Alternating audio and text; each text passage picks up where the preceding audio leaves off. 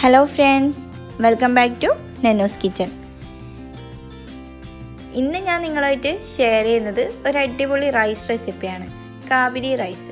അപ്പോൾ നമ്മുടെ പേര് പോലെ തന്നെ ഒരു വെറൈറ്റി ആയിട്ടുള്ള റെസിപ്പിയാണ് കേട്ടോ ഇത്. മലപ്പുറത്തിൻ്റെ സ്വന്തം ബിരിയാണിയാണിത്. അപ്പോൾ നമുക്കിതെങ്ങനെയാണ് ഈസി ആയിട്ട് റെഡിയാക്കി എടുക്കാൻ നോക്കാം.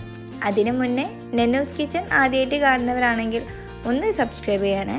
അതോടൊപ്പമുള്ള കുഞ്ഞ് ബെല്ലൈക്കൺ കൂടി പ്രസ് ചെയ്ത് ഓൾ എന്നുള്ള ഓപ്ഷൻ കൊടുത്താൽ ഞാനിടുന്ന എല്ലാ വീഡിയോസിൻ്റെ നോട്ടിഫിക്കേഷൻ നിങ്ങൾക്ക് ലഭിക്കുന്നതായിരിക്കും. കാബിരി റൈസ് റെഡിയാക്കി എടുക്കാൻ വേണ്ടിയിട്ട് ആദ്യം നമുക്കൊന്ന് ചിക്കൻ ഒന്ന് വേവിച്ചിട്ടെടുക്കണം. ഇവിടെ ഞാൻ 750 ഗ്രാം ചിക്കനാണ് എടുത്തിട്ടുള്ളത്. ചിക്കനിലേക്ക് നമുക്ക് കുറച്ച് മസാലപ്പൊടികൾ ഇട്ടെടുക്കണം. അതിനു വേണ്ടി ഞാൻ ഇവിടെ ഒരു 1/2 ടീസ്പൂൺ മഞ്ഞൾപ്പൊടി, 1/2 ടീസ്പൂൺ മുളക് പൊടി, 1 ടീസ്പൂൺ കുരുമുളക് പൊടി, പിന്നെ വേണ്ടത് ഒരു 10-15 കുരുമുളക്, ഒരു ചെറിയൊരു കഷ്ണം ചിക്കൻ മാഗി ക്യൂബ് എടുത്തിട്ടുണ്ട്. ഇത് നമുക്ക് കൈ കൊണ്ട് ചെറുതായിട്ടൊന്ന് പൊടിച്ചിട്ട് വേണം ഇട്ട് കൊടുക്കാൻ. ഇനി ആവശ്യത്തിലുള്ള ഉപ്പ് ഇട്ട് കൊടുക്കാം. നല്ലോണം നമുക്ക് കൈ ഉപയോഗിച്ച് ഇതിനെ നന്നായിട്ടൊന്ന് മിക്സ് ചെയ്തിട്ടെടുക്കണം.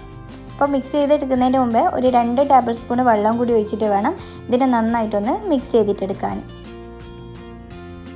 മിക്സ് ചെയ്ത് വെച്ച ചിക്കനിലേക്ക് ഇനി ഒരു ടീസ്പൂൺ കബ്സ മസാല ഇട്ട് കൊടുക്കാം. ഇത് കബ്സ മസാല കയ്യിലില്ലെങ്കിൽ മന്തിൻ്റെതോ ഏതെങ്കിലും ഒരു അറബിക് മസാല ഇട്ട് കൊടുത്താൽ മതി. അതിനുശേഷം ഒന്നുകൂടിയും കൈ ഉപയോഗിച്ച് ഇതിനെ നന്നായിട്ടൊന്ന് മിക്സ് ചെയ്തിട്ടെടുക്കാം. അപ്പോൾ ഇവിടെ ഞാൻ എല്ലാ മസാലകളും ഇട്ട് നല്ലോണം ഒന്ന് മിക്സ് ചെയ്തിട്ട് എടുത്തിട്ടുണ്ട്. ഇനി നമുക്കിത് മൂടി വെച്ചിട്ട് നമുക്കിതിനൊന്ന് വേവിച്ചിട്ടെടുക്കണം. ഒരു 2 വിസിൽ വന്നാൽ മതി, കൂടുതലൊന്നും വേണ്ട. മൂടി വെച്ചിട്ട് 2 വിസിൽ വന്നാൽ നമുക്കിത് ഓഫ് ചെയ്യാം. അപ്പോൾ ചിക്കൻ അവിടുന്ന് വേവുന്ന ആ ഒരു സമയം കൊണ്ട് നമുക്കൊന്ന് ഉള്ളിയും അതേപോലെ തന്നെ കാഷ്യൂ കിസ്മിസെല്ലാം ഒന്ന് വറുത്തെടുക്കണം. അപ്പോൾ അതിന് ആവശ്യമായിട്ടുള്ള ഓയിൽ ഒഴിച്ച് നന്നായിട്ടൊന്ന് ചൂടാക്കിയെടുക്കുക. ഓയിലിപ്പോൾ അത്യാവശ്യം നല്ലോണം ചൂടായി വന്നിട്ടുണ്ട്. ഇനി നമുക്ക് ഉള്ളി ഒന്ന് ഫ്രൈ ചെയ്തിട്ടെടുക്കണം. ഞാനിവിടെ 2 മീഡിയം സൈസ് ഉള്ളി നല്ലോണം സ്ലൈസ് ചെയ്തിട്ടെടുത്തതാണ്. ഇനി നമുക്കിതിലേക്ക് ഇട്ടിട്ട് ഇതിനെ നന്നായിട്ടൊന്ന് ഫ്രൈ ചെയ്തിട്ടെടുക്കാം.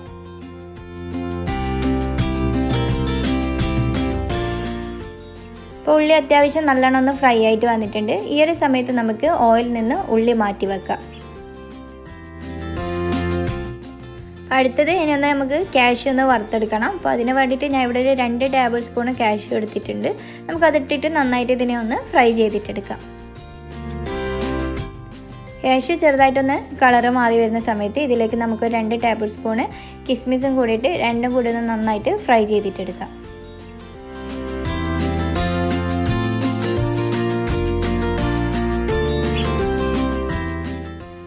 ഇനി നമുക്ക് ക്യാരറ്റ് ഒന്ന് ഫ്രൈ ചെയ്തെടുക്കണം. ഇവിടെ ഞാൻ ഒരു ക്യാരറ്റിൻ്റെ പകുതിയാണ് എടുത്തിട്ടുള്ളത്. അത് ചെറുതായിട്ട് സ്ലൈസ് ചെയ്തെടുത്തതാണ്. അപ്പോൾ അതും കൂടി ഒന്ന് ഇട്ടിട്ട് നമുക്കൊന്ന് ഫ്രൈ ചെയ്തിട്ടെടുക്കാം. അങ്ങനെ കുറേ നേരമൊന്നും ഫ്രൈ ചെയ്യേണ്ട, ചെറുതായിട്ടൊന്ന് ഫ്രൈ ചെയ്തിട്ടെടുക്കാം. ക്യാരറ്റ് ഒന്ന് കളറ് മാറി വന്നാൽ അതിലേക്ക് നമുക്ക് ഒരു പിടി കറിവേപ്പിലയും കൂടി ഇട്ടിട്ട് അതും കൂടി ഒന്ന് നന്നായിട്ട് ഫ്രൈ ചെയ്തിട്ട് മാറ്റി വെക്കാം. ക്യാരറ്റും കറിവേപ്പിലെല്ലാം നല്ലോണം ഫ്രൈ ആയി വന്നിട്ടുണ്ട്. ഇനി നമുക്ക് എണ്ണയിൽ നിന്ന് ഇതങ്ങോട്ട് മാറ്റി വെക്കാം. അടുത്തത് നമുക്ക് കാബരി റൈസിന് വേണ്ടിയിട്ടുള്ള മസാല ഒന്ന് റെഡിയാക്കി എടുക്കണം. അപ്പോൾ മസാല റെഡിയാക്കാൻ ആവശ്യമായിട്ടുള്ള ഓയിൽ ഒഴിച്ചെടുക്കാം. ഞാനിവിടെ ഒരു 1.5 ടേബിൾ സ്പൂൺ ഓയിൽ ഒഴിച്ചിട്ടുണ്ട്. അതേപോലെ തന്നെ നേരത്തെ ഉള്ളി ഫ്രൈ ചെയ്യാനെടുത്ത സെയിം ഓയിൽ തന്നെയാണ് കേട്ടോ ഞാൻ യൂസ് ചെയ്യുന്നത്. ഓയിലൊന്ന് ചൂടായി വന്നാൽ ഇനി നമുക്കിതിലേക്ക് ഒരു 2 മീഡിയം സൈസ് ഉള്ളി ഞാൻ സ്ലൈസ് ചെയ്ത് വെച്ചിട്ടുണ്ട്. അത് നമുക്കിതിലേക്കിട്ട് ഉള്ളി നല്ലോണം ഒന്ന് നമുക്ക് വാട്ടിയെടുക്കാം. ഇനി നമുക്കിതിലേക്ക് കുറച്ച് ഉപ്പും കൂടി ഇട്ട് കൊടുക്കാം. അതിനുശേഷം നമുക്ക് ഉള്ളി ഒന്ന് നന്നായിട്ടൊന്ന് വാട്ടിയെടുക്കാം. ഉള്ളി ഇവിടെ ഇപ്പോൾ ചെറുതായി ഒന്ന് വാടി വന്നിട്ടുണ്ട്. ഇനി നമുക്കിതിലേക്ക് ജിഞ്ചർ ഗാർലിക് പേസ്റ്റ് ഇട്ട് കൊടുക്കാം. ഇവിടെ ഞാൻ 1/2 table spoon ginger, 1/2 table spoon garlic, പിന്നെ ഒരു 4 പച്ചമുളകും കൂടി ഉണ്ട് കേട്ടോ. എല്ലാം കൂടി ഞാൻ ഒന്നാക്കിയിട്ട് മിക്സ് ചെയ്തിട്ട് എടുത്തതാണ്. നമുക്കത് ഇതിലേക്ക് ഇട്ടിട്ട് ഈ ഇഞ്ചി വെളുത്തുള്ളി അതേപോലെ തന്നെ പച്ചമുളകിൻ്റെ എല്ലാം ആ ഒരു പച്ചമണം മാറുന്നത് വരെ ഇതിനൊന്ന് വാട്ടിക്കൊടുക്കാം. ഉള്ളിയും വെളുത്തുള്ളിയും അതേപോലെ തന്നെ പച്ചമുളകും ഇഞ്ചിയെല്ലാം ഇപ്പോൾ നല്ലോണം ഒന്ന് വാടി വന്നിട്ടുണ്ട്.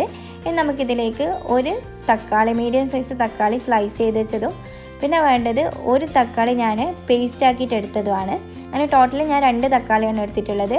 ഇതും കൂടി ഇട്ടിട്ട് നമുക്കിതിനെ നന്നായിട്ടൊന്നും കൂടി മിക്സ് ചെയ്ത് കൊടുക്കാം.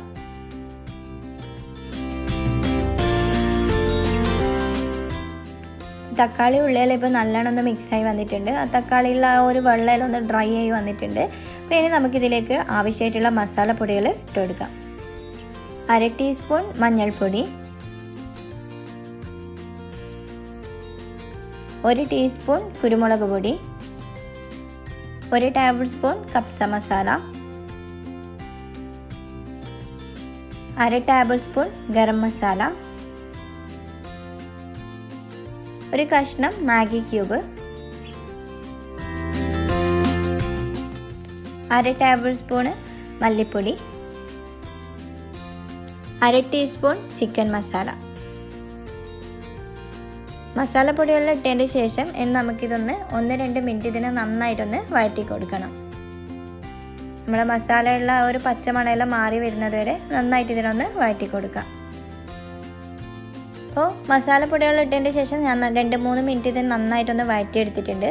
അതിനുശേഷം നമുക്കിതിലേക്ക് ഒരു ചെറിയൊരു ചെറുനാരങ്ങയുടെ പകുതി നീര് ഒഴിച്ച് കൊടുക്കാം. അപ്പോൾ ഇതിലേക്ക് ഞാൻ ഒഴിക്കുന്ന സമയത്ത് കുരു വേണ്ടിയിട്ടുണ്ടായിരുന്നു. അപ്പോൾ ഞാൻ കുരു എടുത്ത് കളഞ്ഞതിന് ശേഷമാണ് പിന്നെ ഇത് നന്നായിട്ടൊന്നുകൂടി മിക്സ് ചെയ്ത് കൊടുത്തത്. ഇനി നമുക്ക് നമ്മൾ നേരത്തെ റെഡിയാക്കി വെച്ചിട്ടുള്ള ചിക്കൻ നമ്മൾ മസാലയിലേക്ക് ഇട്ട് കൊടുക്കാം. നമ്മൾ ആ വെള്ളത്തോട് കൂടിയിട്ടാണ് ഇട്ട് കൊടുക്കുന്നത്. നമ്മൾ കൂടുതൽ വെള്ളമൊന്നും ഒഴിച്ചിട്ടില്ല, ചിക്കനിൽ നിന്ന് ഇറങ്ങിയ വെള്ളമാണ്. അപ്പോൾ ആ വെള്ളം അടക്കമാണ് നമ്മൾ ഈ ഒരു മസാലയിലേക്ക് നമ്മൾ ഇട്ട് കൊടുക്കേണ്ടത്. ഇനി നമുക്ക് നമ്മുടെ ചിക്കനും മസാലയിലും കൂടി നന്നായിട്ടൊന്ന് മിക്സ് ചെയ്തിട്ടെടുക്കാം. ചിക്കനും മസാലയെല്ലാം ഞാൻ നല്ലോണം ഇവിടെ ഇപ്പോൾ മിക്സ് ചെയ്തെടുത്തിട്ടുണ്ട്. ഇനി നമുക്കിതിലേക്ക് ഒരു കൈപ്പിടി മല്ലിച്ചപ്പും അതേപോലെ തന്നെ ഒരു പകുതി കൈപ്പിടി പുതിനച്ചപ്പും കൂടി എടുത്തിട്ടുണ്ട്. അതും കൂടി നമുക്കിതിലേക്ക് ഇട്ട് കൊടുക്കാം. അതിനുശേഷം നമ്മൾ നേരത്തെ ഫ്രൈ ചെയ്ത് വെച്ചിട്ടുള്ള ഉള്ളിയിൽ നിന്ന് ഒരു പകുതി ഉള്ളി നമുക്ക് ഈ ഒരു മസാലയിലേക്ക് ഇപ്പോൾ ഇട്ട് കൊടുക്കണം. ബാക്കി പകുതി നമ്മൾ ദം ഇടുന്ന സമയത്താണ് ഉപയോഗിക്കുന്നത് കേട്ടോ. അപ്പോൾ നമ്മൾ കൈ കൊണ്ടൊന്ന് ചെറുതായിട്ട് പൊടിച്ചതിൻ്റെ ശേഷം ഇതിലേക്ക് ഇട്ട് കൊടുക്കാം. ഫ്രൈ ചെയ്തിട്ടുള്ള ഉള്ളിയും കൂടി ഇട്ടതിന് ശേഷം ഇനി ഇതൊന്നും കൂടി നമുക്ക് നന്നായിട്ടൊന്ന് മിക്സ് ചെയ്ത് കൊടുക്കാം.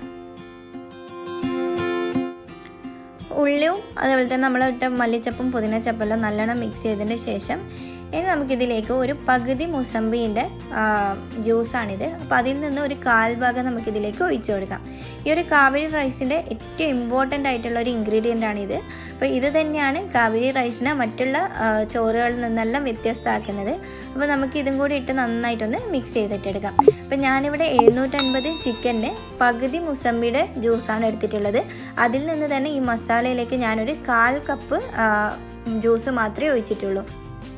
മുസമ്പി ജ്യൂസ് ഒഴിച്ചതിന് ശേഷം ഇതിനൊന്നും കൂടി നല്ലോണം മിക്സ് ചെയ്തെടുക്കാം. അതിനുശേഷം നമുക്കൊരു മീഡിയം ഫ്ലെയിമിലിട്ടിട്ട് ഒരു 2 മിനിറ്റും കൂടി ഇതിനെ ഇങ്ങനെ വെക്കാം. അപ്പോൾ നമ്മൾ ആ ഒരു ഒഴിച്ച മുസമ്പീൻ്റെ ആ ഒരു സ്മെല്ലും കാര്യങ്ങളെല്ലാം ഒന്ന് മാറാൻ വേണ്ടിയിട്ടാണ് ഇങ്ങനെ ചെയ്യുന്നത്. ഇപ്പോൾ 2 മിനിറ്റ് കഴിഞ്ഞിട്ടുണ്ട്. ഇനി നമുക്ക് ഫ്ലെയിം ഓഫ് ചെയ്യാം. അപ്പോൾ ഇത്രയേ ഉള്ളൂ പരിപാടി. നമ്മുടെ കാബരി റൈസിനുള്ള മസാല ഇവിടെ റെഡി ആയിട്ടുണ്ട്. അപ്പോൾ ഇനി നമുക്കിതിൻ്റെ റൈസ് എങ്ങനെയാണ് റെഡിയാക്കി എടുക്കാൻ നോക്കാം. നമുക്ക് റൈസ് ഒന്ന് റെഡിയാക്കി എടുക്കണം. അപ്പോൾ അതിനാവശ്യമായിട്ടുള്ള വെള്ളം വെച്ച് നല്ലോണം ഒന്ന് ചൂടാക്കിയിട്ട് എടുക്കാം. ഇവിടെ ഞാൻ വെള്ളം വാർത്തി കളയുന്നതാണ്, വറ്റിച്ചിട്ടെടുക്കുന്നതല്ല. അതുകൊണ്ട് പ്രത്യേകിച്ച് കണക്കൊന്നുമില്ല, കുറച്ച് കൂടുതൽ വെള്ളം എടുത്തിട്ടുണ്ട്. ഇനി നമുക്ക് വെള്ളം ഒന്ന് ചൂടായാൽ അതിലേക്ക് ഒരു 4 ഗ്രാമ്പു, 3 ഏലക്കായ്, ഒരു കഷ്ണം പട്ട കൂടി ഇട്ട് കൊടുക്കാം. പിന്നെ ഇതിലേക്ക് ഞാൻ 1 ടേബിൾ സ്പൂണ് ഓയിൽ ഒഴിച്ചു കൊടുക്കുന്നുണ്ട്.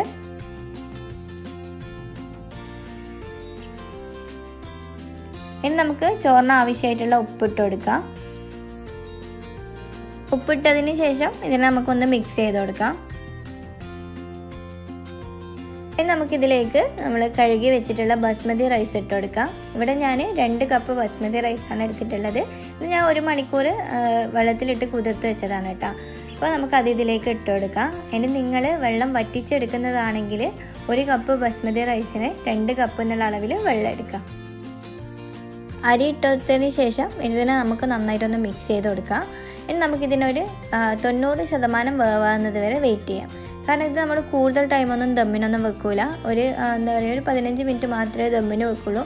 അപ്പോൾ ഇതിൻ്റെ ഒരു 90% ഇത് വെന്ത് വന്നാൽ നമ്മൾ ദമ്മിന് വെക്കുന്ന സമയത്ത് ഇത് മുഴുവനായിട്ടും വെന്ത് കിട്ടുള്ളൂ. അപ്പോൾ നമുക്കിതൊരു 90% വേവാകുന്നത് വരെ വെയിറ്റ് ചെയ്യാം. അപ്പോൾ നമുക്കിതിലേക്ക് അടുത്തതായിട്ട് നമ്മുടെ മുസമ്പീൻ്റെ തോലാണിത്. അപ്പോൾ ഞാൻ നേരത്തെ അരി ഇടുന്നതിന് മുന്നേ ഇടേണ്ടതാണിത്. നേരത്തെ എൻ്റെ കൂടെ ഇടാൻ വിട്ടുപോയിട്ടുണ്ട്. അപ്പോൾ ഞാൻ ഒരു 3-4 പീസാണ് എടുത്തിട്ടുള്ളത്. അതിൻ്റെ ആ വൈറ്റ് ഭാഗം അങ്ങനെ പെടാത്ത രീതിയിൽ വേണം ഇതിനെ നമുക്ക് പീൽ ചെയ്തിട്ട് ഇതിലേക്ക് ഇട്ട് കൊടുക്കാൻ. വൈറ്റ് ഭാഗം കൂടുതൽ പെട്ടാൽ ഇത് പെട്ടെന്ന് തന്നെ കഴിച്ചു പോകും. അപ്പോൾ ഇതും കൂടി ഇട്ട് ഇനി നന്നായിട്ടൊന്ന് മിക്സ് ചെയ്ത് കൊടുക്കാം. നമുക്ക് വെന്ത് വരുന്നത് വരെ ഒന്ന് വെയിറ്റ് ചെയ്യാം. അപ്പോൾ നമ്മുടെ ചോറ് ഇപ്പോൾ ഒരു 90% വെന്ത് വന്നിട്ടുണ്ട്. ഇനി നമുക്കിതിലുള്ള വെള്ളം അങ്ങ് വാർത്തി കളയണം. അതേപോലെ തന്നെ വാർത്തുന്ന സമയത്ത് നമ്മുടെ ആ മുസമ്പിൻ്റെ ആ തോലും കൂടി നമ്മൾ ഒഴിവാക്കി കളയണം. അപ്പോൾ നമുക്കിതൊന്ന് വാർത്തിയെടുക്കാം. ഇതിലെ വെള്ളം കംപ്ലീറ്റ് ആക്കിയിട്ട് പോകാം. അപ്പോൾ ഞാനിപ്പോൾ കംപ്ലീറ്റ് വെള്ളം ഒഴിവാക്കിയതിന് ശേഷം ഒരു അരിപ്പ പാത്രത്തിൽ നമ്മുടെ ചോറ് ഇട്ട് വെച്ചിട്ടുണ്ട്. അപ്പോൾ നമ്മുടെ കാബരി റൈസിൻ്റെ ചോറ് ഇവിടെ റെഡി ആയിട്ടുണ്ട്. നമുക്ക് ഈ ഒരു സമയത്ത് ഇതിൽ പട്ട, ഗ്രാമ്പൂ അങ്ങനെയൊക്കെ സാധനങ്ങളൊന്നും കടിക്കുന്ന ഇഷ്ടമില്ലെങ്കിൽ അതൊക്കെ ഈ ഒരു സമയത്ത് നമുക്ക് എടുത്ത് മാറ്റിക്കളയാം. അപ്പോൾ ഇനി നമുക്ക് കാബരി റൈസ് ഒന്ന് ദം ചെയ്യുന്നത് എങ്ങനെയാണെന്ന് നോക്കാം. അപ്പോൾ നമ്മുടെ തലശ്ശേരി ബിരിയാണിയെല്ലാം ദം ചെയ്ത പോലെ തന്നെയാണ് കേട്ടോ ഇതും ദം ചെയ്യുന്നത്. അടിയിൽ മസാല വെച്ചിട്ട് മുകളിൽ റൈസ് ഇട്ടിട്ട് നമ്മൾ ഓരോ ലെയറാക്കിയിട്ടാണ് ചെയ്തെടുക്കുന്നത്. അപ്പോൾ നമുക്ക് ആദ്യം ലെയർ റൈസ് ഇട്ട് കൊടുക്കാം. നമ്മൾ എല്ലാ ഭാഗത്തും ഒന്ന് കംപ്ലീറ്റ് ആയിട്ട് ആകുന്നത് വരെ ഒന്ന് റൈസ് ഇട്ട് കൊടുക്കാം.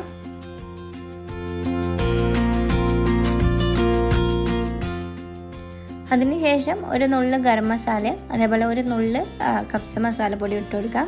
ഇതൊന്നും കൂടുതൽ വേണ്ട കേട്ടോ, കുറച്ച് മതി. പിന്നെ നമുക്കിതിൻ്റെ മുകളിലായിട്ട് കുറച്ച് മല്ലിച്ചപ്പും പുതിനച്ചപ്പും ഇട്ട് കൊടുക്കാം.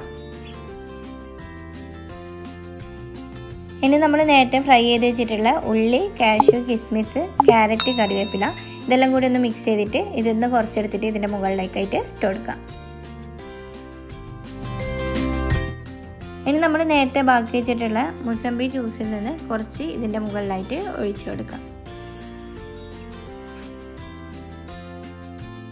ഇനി ഇതിൻ്റെ മുകളിലായിട്ട് നമുക്ക് കുറച്ച് നെയ്യും കൂടി ഇട്ട് കൊടുക്കാം. അപ്പോൾ ഇത്രയൊക്കെയാണ് ദം ചെയ്യാൻ ആവശ്യമായിട്ടുള്ള സംഭവങ്ങൾ. അപ്പോൾ ഇതേപോലെ നമുക്ക് ബാക്കിയുള്ള ലെയറും കൂടി ചെയ്തെടുക്കാം.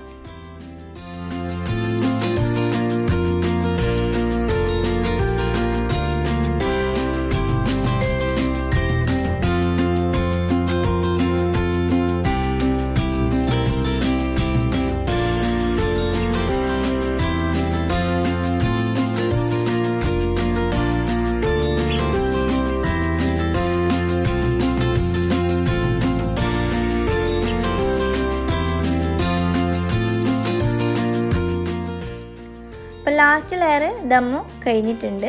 അപ്പോൾ ഇനി നമ്മൾ ഇതിലേക്ക് കുറച്ച് കളറ് ചേർത്ത് കൊടുക്കുന്നുണ്ട്. ഇത് ഓപ്ഷനിൽ മാത്രമാണ്. ഞാൻ എൻ്റെ വീഡിയോക്ക് ആ ഒരു ഭംഗിക്കും കാര്യങ്ങൾക്കും വേണ്ടി മാത്രം ചെയ്യുന്നതാണ്. ഞാൻ ഒരു തുള്ളി കളർ എടുത്തിട്ട് ബാക്കി വെള്ളം ഒഴിച്ചതാണ് കേട്ടോ. ഇത് ഞാൻ ഇവിടെ റെഡും ഗ്രീനാണ് എടുത്തിട്ടുള്ളത്. ഇത് ഓപ്ഷനിൽ മാത്രമാണ്, ഒരു നിർബന്ധവും ഇല്ലയെന്ന് ഞാൻ പ്രത്യേകം പറയുന്നത്. കാരണം ഇത് നമ്മുടെ ഹെൽത്ത് വൈസ് അത്ര നല്ലതല്ല. ഈ ഒരു ചോറിൻ്റെ ഭംഗിക്ക് വേണ്ടി മാത്രം ചെയ്യുന്നതാണ്. അപ്പോൾ നമുക്കിതും കൂടി ഇട്ട് കൊടുക്കാം.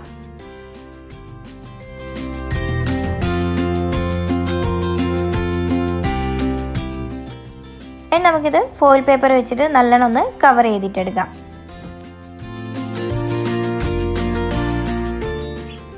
നല്ലോണം ഫോയിൽ പേപ്പർ വെച്ച് കവർ ചെയ്തതിന് ശേഷം നമുക്കിത് ഒരു മൂടി വെച്ചിട്ട് നല്ലോണം ഒന്ന് അടച്ചു കൊടുക്കാം. ഇനി ഇതിൻ്റെ സൈഡിലുള്ള ആ ഒരു ഫോയിൽ പേപ്പറെല്ലാം നല്ലോണം ചുരുട്ടി വെച്ച് കൊടുക്കുക. ഇതിൻ്റെ എന്താ പറയുക, നമ്മൾ ഈ ദമ്മ് ചെയ്തെടുക്കുന്ന സമയത്ത് ഒന്നും പുറത്ത് പോവാത്ത രീതിയിൽ വേണം ഇതിനെ കവർ ചെയ്തിട്ടെടുക്കാൻ.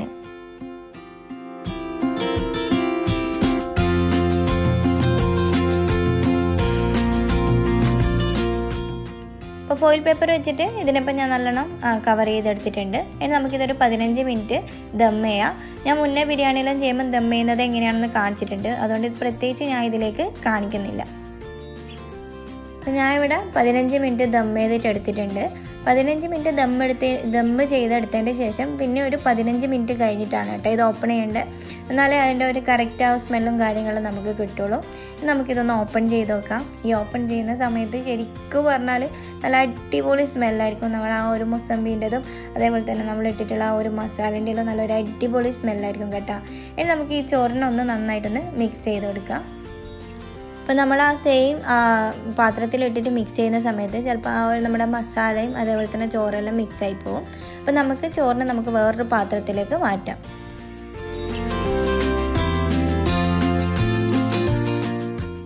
അപ്പോൾ ചോറിനെ ഞാനിപ്പോൾ വേറൊരു പാത്രത്തിലേക്ക് മുഴുവനായിട്ട് മാറ്റിയിട്ടുണ്ട്. ഇനി നമുക്കിതിനെ നന്നായിട്ടൊന്ന് മിക്സ് ചെയ്ത് കൊടുക്കാം.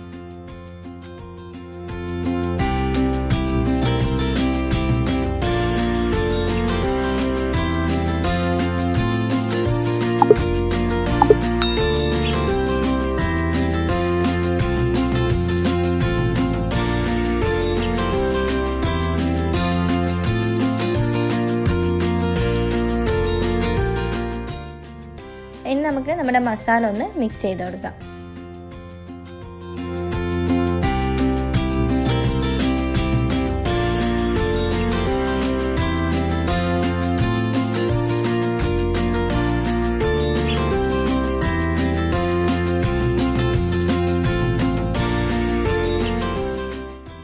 അപ്പോൾ നമ്മുടെ മസാല ഞാൻ ഇവിടെ നന്നായിട്ട് മിക്സ് ചെയ്തെടുത്തിട്ടുണ്ട്. ഇനി നമുക്കിത് ചൂടോടെ സെർവ് ചെയ്യാം.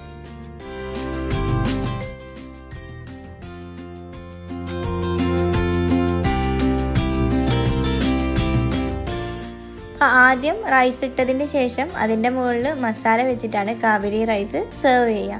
അപ്പോൾ നല്ലൊരു അടിപൊളി വെറൈറ്റി ടേസ്റ്റാണ്. നമ്മുടെ ആ ഒരു മുസമ്പീൻ്റെതും എന്താ പറയുക, നമ്മുടെ ആ ഒരു ഇട്ട മസാലകളുടേതെല്ലാം ഒരു വേറെ തന്നെ ഒരു ടേസ്റ്റുള്ളൊരു ബിരിയാണിയാണ്. നമ്മുടെ മലപ്പുറത്തിൻ്റെ സ്വന്തം കാബിരി റൈസാണ്. അപ്പോൾ എല്ലാവരും ഇതൊന്ന് ട്രൈ ചെയ്ത് നോക്കുക, എന്തായാലും ഇഷ്ടം. അപ്പോൾ ഞാനിവിടെ ഇത് സാലഡിൻ്റെ കൂടെയും അതേപോലെ തന്നെ വൈറ്റ് സോസിൻ്റെ കൂടെയാണ് നമ്മുടെ കാബിരി റൈസ് സെർവ് ചെയ്തിട്ടുള്ളത്. നിങ്ങൾക്ക് ഇത് നമ്മൾ മന്തിൻ്റെ എല്ലാം കൂടെ ഉണ്ടാക്കുന്ന ആ ചട്നീൻ്റെ കൂടെയോ എന്തിൻ്റെ കൂടെയും കൂട്ടി കഴിക്കാൻ പറ്റിയ ഒരു അടിപൊളി റൈസാണ്. അപ്പോൾ എല്ലാവരും ഇതൊന്ന് ട്രൈ ചെയ്ത് നോക്കുക. ഇഷ്ടമായിട്ടുണ്ടെങ്കിൽ ലൈക്ക് ചെയ്യുക, ഷെയർ ചെയ്യുക, കമൻറ്റ് ചെയ്യുക. ഇൻഷാ അല്ലാഹ് മറ്റൊരു വീഡിയോ ആയിട്ട് വീണ്ടും കാണുന്നവരെയും ബൈ.